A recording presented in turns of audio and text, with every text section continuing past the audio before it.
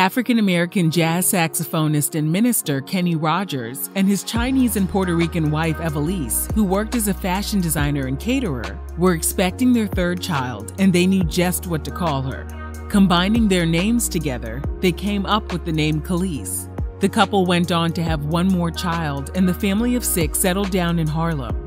When she wasn't surrounded by love and acceptance in her family's middle-class household, Kelis told the independent website she was too black to fit in with the white kids at her private elementary school, and too middle-class to hang out with the kids in her Harlem neighborhood.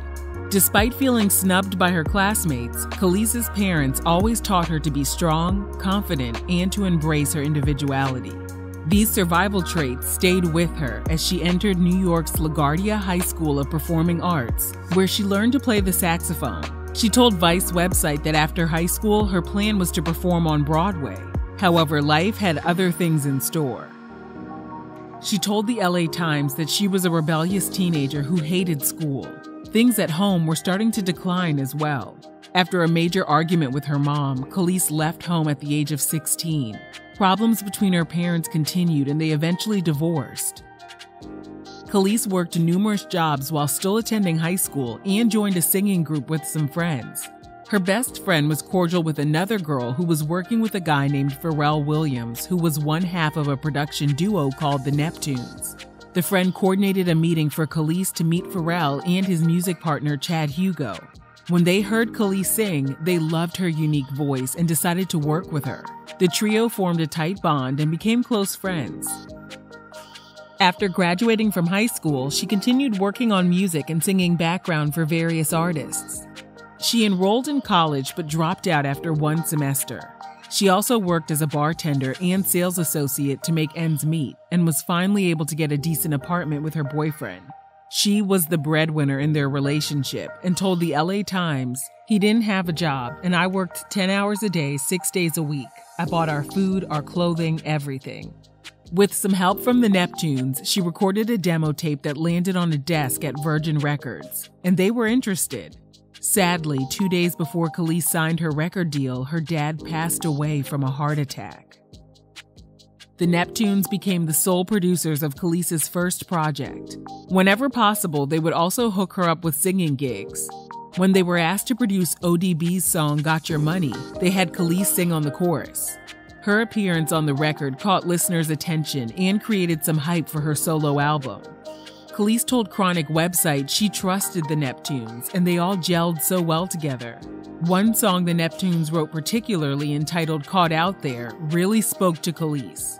After recording the angry anthem with lyrics such as, "I hate you so much right now," she played the song for her then boyfriend. Kelis told the LA Times it was a little uncomfortable for him to hear the track, but he was cool with it. Eventually, things went sour between them. Kelis told the newspaper, "Then when we broke up, I had even more reason to sing the song." Her debut album Kaleidoscope was released in 1999, and its jazz and rock influences changed the parameters of contemporary R&B. It peaked at number 23 on the Billboard Top R&B Hip Hop Albums chart. Kelis didn't receive much support from mainstream radio or her record label. She told The Fader that she was informed her music wasn't black enough. Execs even went as far as to say her screams on Caught Out There weren't typical for a black artist. Just like in her teenage years, Kelis began to rebel. She performed Caught Out There on The Chris Rock Show, and towards the end of her performance, she pulled out a pink rhinestone weapon and waved it around. She stated to The Fader the weapon was fake, and she thought it was an adorable prop, but it opened her up to even more backlash from her label. Aside from her label being disappointed by her performance on The Chris Rock Show, they also gave her a list of things she needed to fix, like her colorful hair. Kelis said, "And then all of these things started to happen, like, well, now that we're here, let's look at the fact that you've gained some weight." Next came the rumors she was in a relationship with Pharrell. Kelis told All Hip Hop they were close, like family, but there was nothing romantic going on. Kelis and the Neptunes headed back to the studio to work on her follow-up album entitled Wonderland. The album was released overseas, but it didn't receive a North American release date because the execs at Virgin Records didn't know how to properly market her. She left the US and spent some time in Europe. Upon her return, her label wanted her to re-record some of the songs on Wonderland so it could be released to the US audience. Kelis told The Independent she refused to do so and was released from her contract. Thankfully, the Neptunes launched Star Trek Entertainment in a joint venture with Arista Records, and Kelis was signed to the label alongside the group Clips. She was working on her third album when a new love entered her life. In 2002, she attended Puff Daddy's MTV VMA after party and was approached by a man who introduced himself by saying, "I've been looking for you for years and I want to make you my wife." That man turned out to be New York rapper Nas. Kelis told The Independent, "I just knew this was the person I was supposed to be with." When they discovered their fathers had both played jazz music together many years ago, they knew they were destined to be together. Nas even got a tattoo of a topless Kelis on his forearm. However, Kelis told The Guardian there were red flags all over the place. She said, "I was really young and didn't know that love isn't enough." Nas told Complex website he also saw problems with their relationship immediately. He added, "But it was a problem I was attracted to." He went on to describe Kelis as a mixture between Courtney Love and a mahogany queen. Kelis headed back to the studio to work on the album Tasty. The Neptunes produced a handful of tracks, but Kelis also reached out to some of her music friends to help out on the album, including Andre 3000 and Raphael Sadiq. Her new boo Nas also made an appearance on the song In Public. Tasty was released in 2003, and the album cover featured a sultry image of Kelis with a huge hickey on her neck. Tasty became a global success. Her song Milkshake earned her a Grammy nomination, and Kelis was on top of the world. In 2004, she and Nas got engaged. That same year, after the Sony Records and BMG merger, she found herself with Jive Records, and her relationship with the Neptunes came to an abrupt end after Kelis made a startling revelation. While chatting with The Guardian, Kelis said that at the time she signed her initial contract, everything between her, Pharrell, and Chad were supposed to be split equally 3 ways. She was too young to understand everything the contract was detailing, but she trusted them, and it came back to bite her.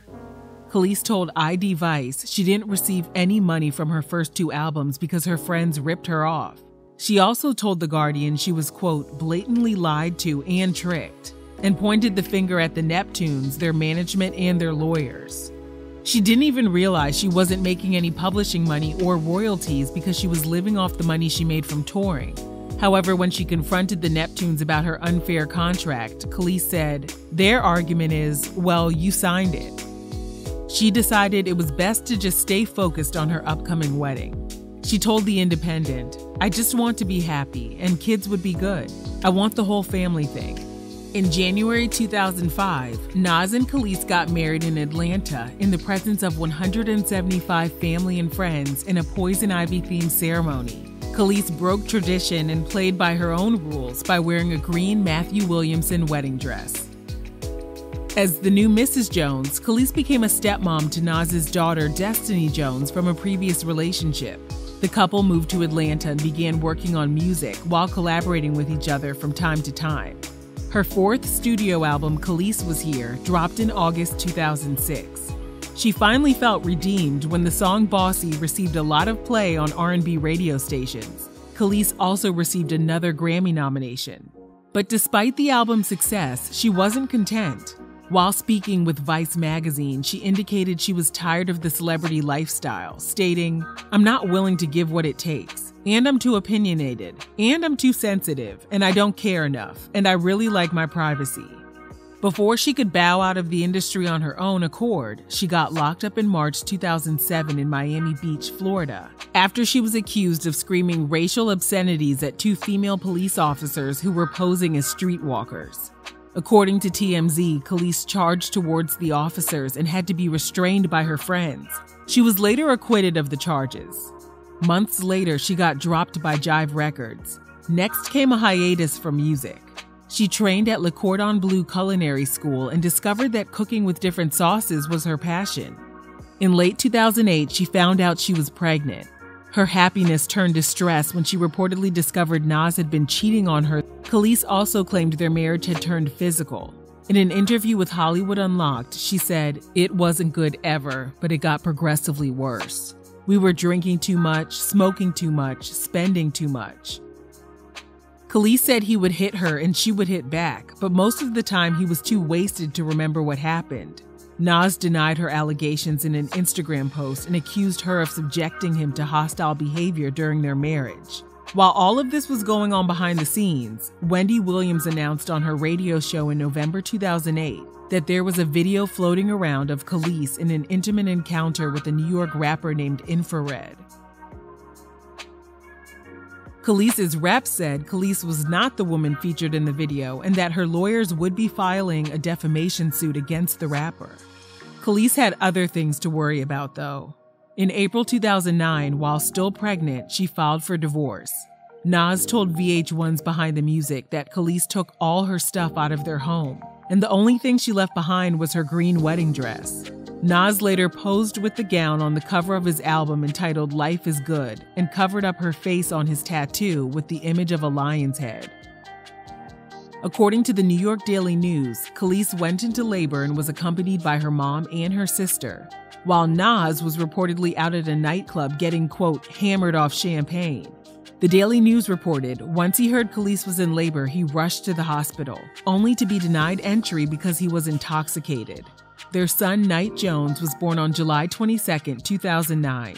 She and Nas would battle it out in court over child support for years. She signed with will.i.am's record label, and the album Flesh Tone was released in May 2010. The album included 2 hit songs, Acapella and 4th of July Fireworks, which were successful on the US and UK dance charts. After a 4-year break, Kelis re-emerged in 2014 after filming a pilot for a cooking channel show entitled Saucy and Sweet. She also released her album Food, which landed at the number 6 spot on the Billboard 200. She launched a sauce brand called Bounty in Full in 2015 and published a cookbook. She disappeared once again up until she gave birth to a baby boy named Shepard in November 2015. E! News reported the identity of her child's father was unknown, but the Daily Mail did some digging and found out the father is real estate agent and photographer Mike Mora. He and Kelis reportedly tied the knot almost a year prior to her giving birth. These days, Kelis, her husband, and her sons live on a remote farm about 2.5 hours away from Los Angeles, which is perfect for Kelis since she enjoys her privacy. She also became co-owner of Bounty Farms in Colombia, which grows coffee, tomatoes, and other produce. Her 2001 album Wonderland finally made its US debut on streaming services in 2019. It's unclear if Kelis's shady record deal has prohibited her from making a profit on any of the sales. In 2020, she was announced as the host of the Netflix show called Cooked with Cannabis. She also went on a brief tour in 2020 to celebrate the 20th anniversary of her debut album, Kaleidoscope. Looking back at her time in the spotlight, she told The Guardian her career was all about fighting against men who continuously tried to keep her down. With her talent, she should have experienced way more success than she did. But she's not someone who chases fame anyway. She told Essence, "Being famous has never validated me, ever. I've never cared if people liked me or didn't like me. Either way, I'm cool."